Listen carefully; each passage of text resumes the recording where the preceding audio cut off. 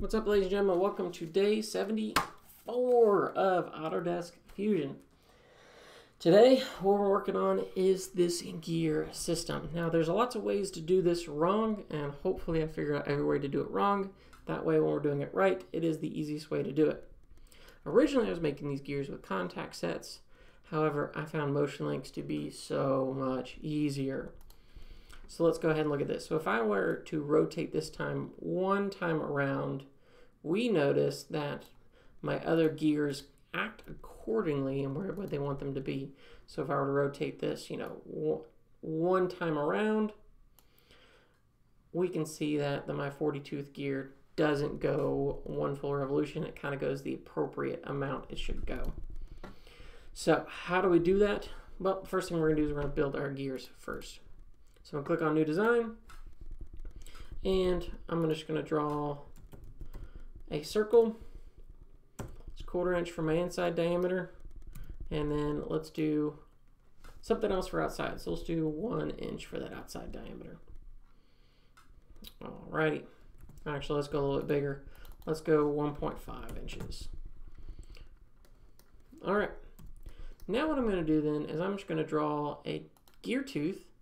Unless you have a specific one that you're shooting for, you can kind of just eyeball it, because everything is going to be based off us doing specific things, where as long as we're creating a gear system, we don't need to have specific number of things in mind. So we're shooting for a random triangle tooth gear, and from here we should be good to go on a couple things. If I trim this bottom piece out, you can see it's still light blue overall, so I'm good to extrude it. What I'm going to do now, I had escape on accident. Let's go back in that sketch. And let's now do a circular command. So circular pattern, click on the 2 points of our tooth. The center point is going to be the center of that circle. And it's really important you do this, make sure you do this right. One, we need to figure out how many teeth are going to be in our gear. And then the second thing we have to worry about is, I call these triangles of death.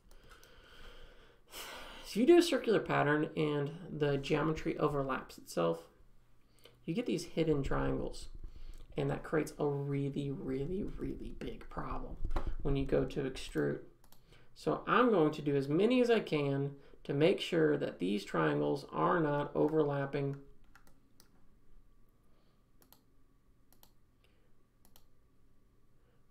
And let's do 45. Click OK, and that looks good. So we're going to hit Finish Sketch. We're going to highlight everything. E for extrude. Deselect that center hole, and make this as a new component. Now, very, very, very, very, very important, make sure you write down how many teeth are involved. That way, you do not have to worry about remembering that downstream. This will be really important when you're making your motion links. So I'm going to click on New Sketch. What we're going to do now is we're going to make a very similar gear, but this time we're going to do a diameter of, we did 1.5, let's do 2 inches. All right. To keep this same geometry, I'm going to hit P for project. Select the 2 pieces of geometry for one tooth, and then click OK. I'm going to go now and deselect my 45 tooth gear. That way, when I go to move this geometry, M for move, it's not in my way. And I'm going to slightly move it out of the way. I don't want it to overlap yet because I'm going to do a couple of things. We're going to go ahead and throw in the dimensions for this tooth. That way, when I start to constrain it to the circle, nothing stretches on me. So let's do the dimension of that. Just hit enter. Dimension of this. Just hit enter. And then do the dimension between the two, which will get your angle. And just hit enter. Okay. Now what I'm going to do is now do the coinciding constraint. I want the end of this line to be on the end of that circle. The end of this line to be on that circle. So what this does is it forces your tooth to stay the same shape, but fit on that circle the best it can. We know everything's good now because this is lightly shaded blue, and I'm good now to do my circular pattern. So create circular pattern, click on these two teeth, center point's going to be in the middle, and let's do 50. Can we get away with 55? So now I'm going to zoom in and making sure that this is not overlapping again. Can I go 60? Let's do 65. Nope, too much. I'm going to go ahead and do an odd number of teeth. That's not typical for a gear system. That way, hopefully, I can show you how the motion link thing just makes your job beautiful. All right, click OK. And there we go. We now know that the whole system here is good to extrude. So I'm going to finish sketch, highlight everything, E for extrude, deselect that center piece, and I'm going to extrude it forward because I did the other one backwards, 1/2 inch. Click on new component, click OK. And we're looking all right. Now that last one is 65 teeth. Or sorry, 61 teeth. All right. This is looking okay. Now here's what we're going to do is we're going to go ahead and line up these to be alongside each other and kind of smushed up the best we can. There's a couple different ways to do it. I found this one way to be most helpful is line up the best you can, but enable contact sets for now. And we're going to enable all contact sets. Now this just allows me to take these two gears and line them up where we need them to be. Kind of push them around. And then capture that position. Right click, disable contact sets. We now know that these two gears are about as smushed together as they're going to be, and we can now throw in our axles. So let's create a sketch. Let's do a circle here and circle. Let's let me. I'm going to do project. It wouldn't automatically throw it in where I wanted it to go, so I just did a project. Hit finish sketch.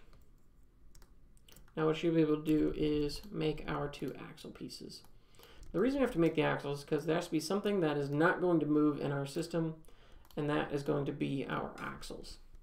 So I made the two circles where the gears were, and then extruded, called them a new component, called these axles, and we're good to go. All right, now we're going to go to right click on axles. We're going to ground them. We do not want them to move. Now we're ready for our joints. So we're going to do J for joint. Our axles disappear, and that's okay because you actually can't do a joint command as the first component to something that's grounded. So I'm going to join the one gear to the face of one axle. It's going to be a revolute command. It might be a rigid command. It'll be whatever you used last. Is it spinning the right direction? We're looking good. Click OK. J for joint. We're going to join the face of this to the face of that axle. Is it spinning the correct way? Yes, we're looking good. All right, now we got to do the hard part. Here's not the hard part. What I'm going to do now is I'm going to align these in such a way where they look like they're matched up correctly. And then I'm going to capture that position. All right, where's the new part, brand new stuff, motion links. How do we do them? We're going to click on motion link. So it's under the assembly tab, motion link. Then we're going to click on the two joints that are related. Now they're both rotating at the same rate, but because these are different size gears, they're not going to rotate at the same rate. Here's the cheap way out. and not having to do any math. So for that angle, we're going to do 61 degrees. For the other one, we're going to do 45. And reverse. Now what should happen is, oh, I did those backwards, didn't I? So let's go right and let's edit those. Let's edit that joint. Edit feature. I got those backwards. 45, 61, click OK. Now, yeah, there we go. Sorry, I got them backwards. By putting in the number of teeth for the opposite joint, or for that opposite revolute, you're actually already putting in the gear ratio. So by putting in the number of teeth, things just tend to work out well, and you're not have to worry about gear ratios or the math behind any of those. We're getting them to constrain the way they approximately should. Now, here's what I'm going to try to show you. If I were to, let's go ahead and turn on contact sets. So enable all contact sets. If I were to try to spin this, I now can't. And that's just because there's some small thing in the way to making this physically impossible. So by not using contact sets, we can get away with making designs that may not be 100% perfect, but we can make a mock-up or a prototype and then kind of worry about some of those more specifics downstream. Alrighty guys, there we go. We have made a gear system using motion links and being able to them to act appropriately without using contact sets, which I find to be a whole lot easier, because if we use contact sets, they tend to skip out, or if you don't have a super powerful computer and a lot of that computation has to be doing, it's going to freeze up on you.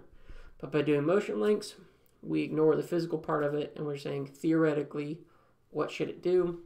And theoretically, this is what it should do.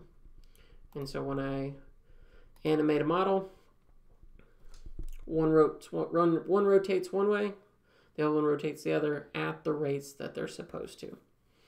Alrighty guys, that's going to be it. If you have any questions, let me know. Until then, I will see you on the next video.